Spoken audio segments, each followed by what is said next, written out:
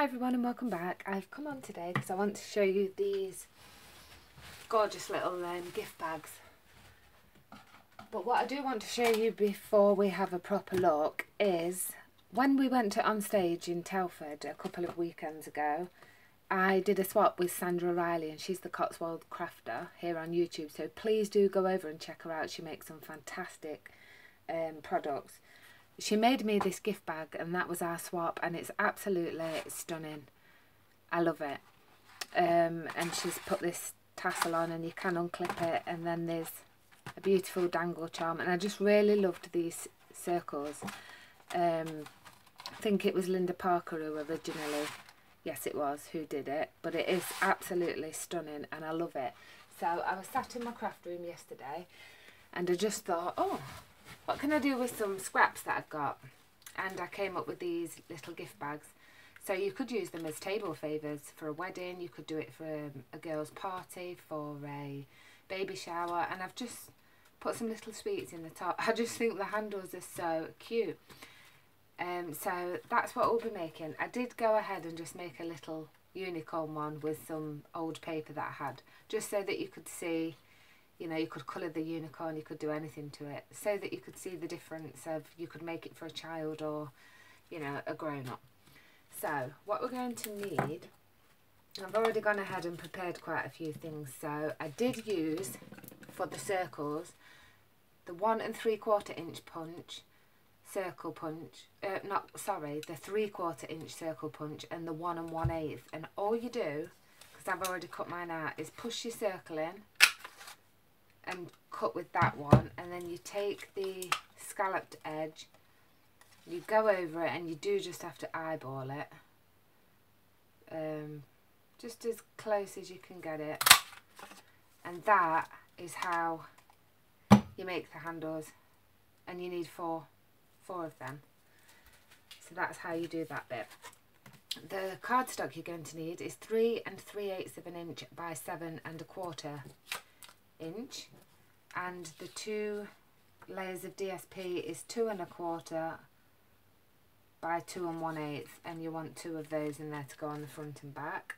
I have used, can't remember if it's still in the catalogue or not, I don't think it is, but I've used this punch. It was a punch that I've had since I first joined Stampin' Up, and I've punched 3 of these little flowers just because I wanted some smaller flowers. So I have gone ahead and I've punched them out already, as you can see. And then I've used this tag die, and you get it with the wood crate framelits and the wood words, and I've used "For You." So I've already gone ahead and I've punched that out as well, just to save a bit of time. So what you're going to need is your scoreboard, and then put your cardstock in on the long side, and it really is really simple to make. Right, so you want to score at 2 1/2 inches,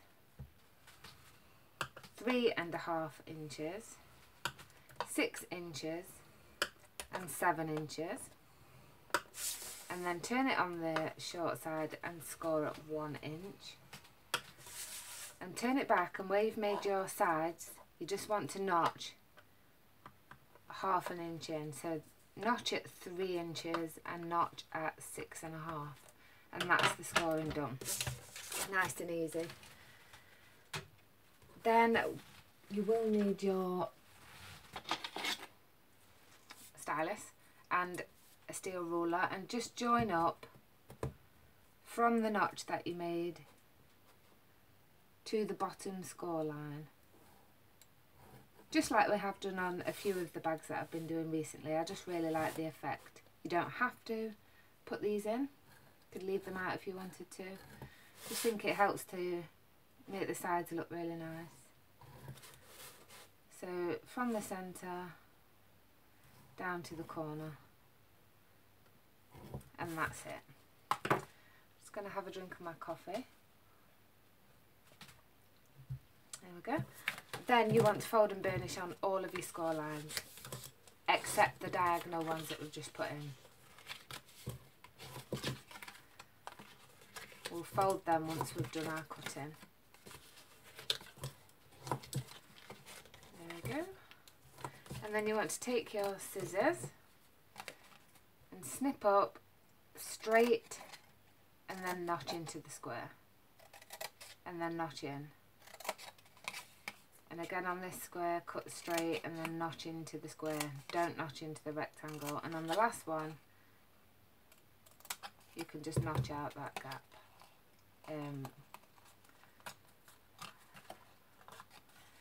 Like that. So you're going to have that.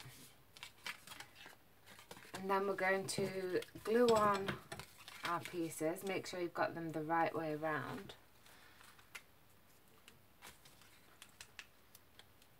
I'm just going to pop some glue on here, and then let me just work out which one was the front. This one's going to be the front,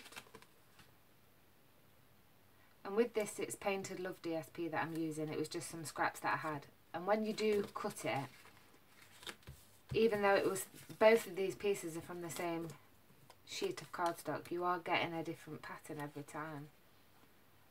So it really makes it look nice. You're not going to get the same bag twice. And then layer that one up as well.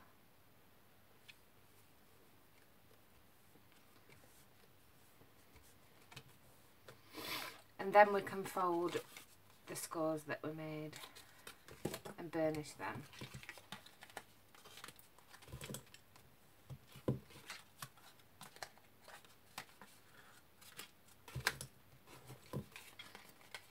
These would be good for swaps as well if you go to on stage, if you're a demonstrator. And then what you do is pop some glue on this smaller strip. Oops. Bring that down and fold that across. And if you've put all your score lines in, it'll fold really nice. I forgot to say as well, on my tag I used Melon Mambo ink to match the Melon Mambo cardstock, just to let you know. And I've had that ink for 16 months and I've never had to refill it, and I have used it quite a lot, so you know, they do last. Then what you want to do is fold in the sides, fold in the back and glue the front. You could put glue on all of the tabs. I don't think you need to with a box this small. Just depends what you're going to put in.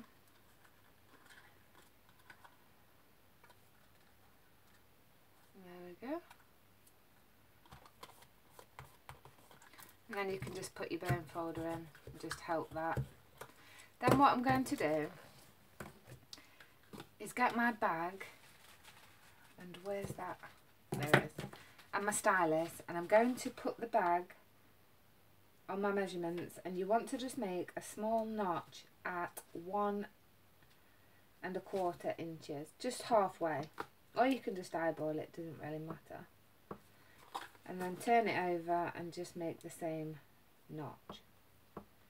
And then you could just see through the, see if you can see, I don't know if you can, there, it indents it so you can see. So then you can put your hole puncher in and punch a hole, and you can do them as deep as you want. There we go. And this bit's a bit fiddly now, but take your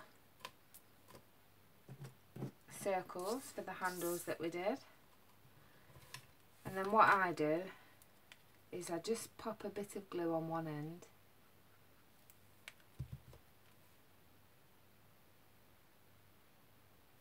is that even coming out? And then hold it to the inside, and it is fiddly to keep it there. Just hold it a minute. Like that, so it sits there like that. And then you can take the other one and put glue all the way around it this time. You don't have to use the scalloped one, you could use just a circle one or circle dies, and then just try your best to line it up. like that, and then just press them together, and then there's one handle. So then you want to repeat that on the other side. I'll just pop a bit of glue on the end.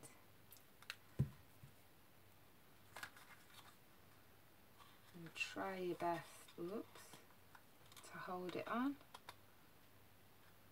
You could probably do the handles before you attach the bag together. I've just thought of that. Probably would have been easier. And then taking the other one and layering it up.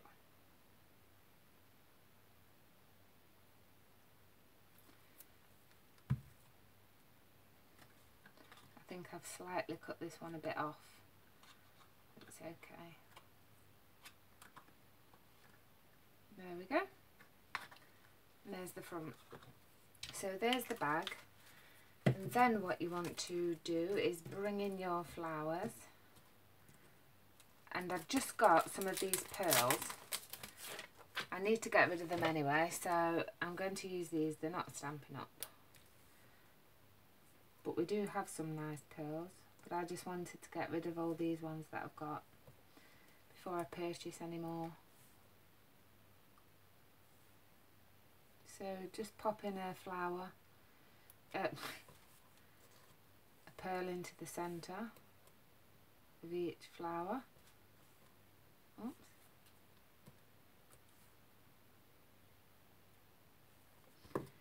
And then taking a glue dot,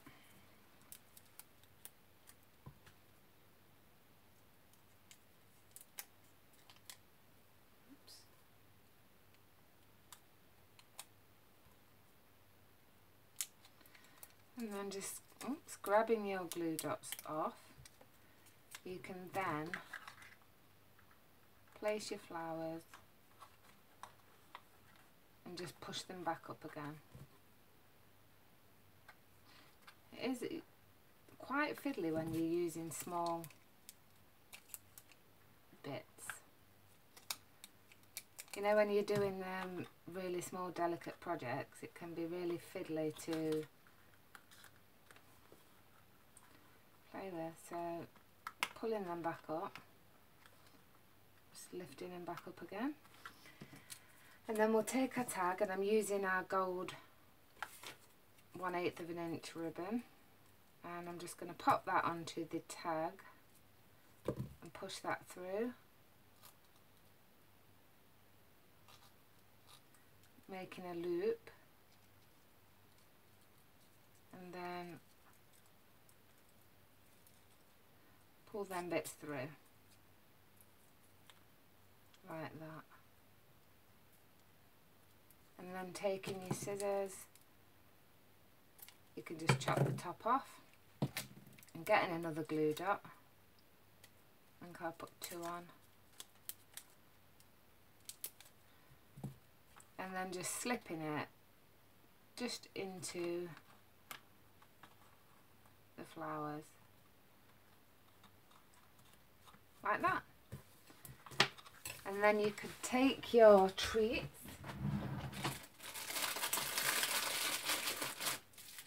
I've just got 3 sweets in mine, sherbet lemons, holds 3 of them in nicely.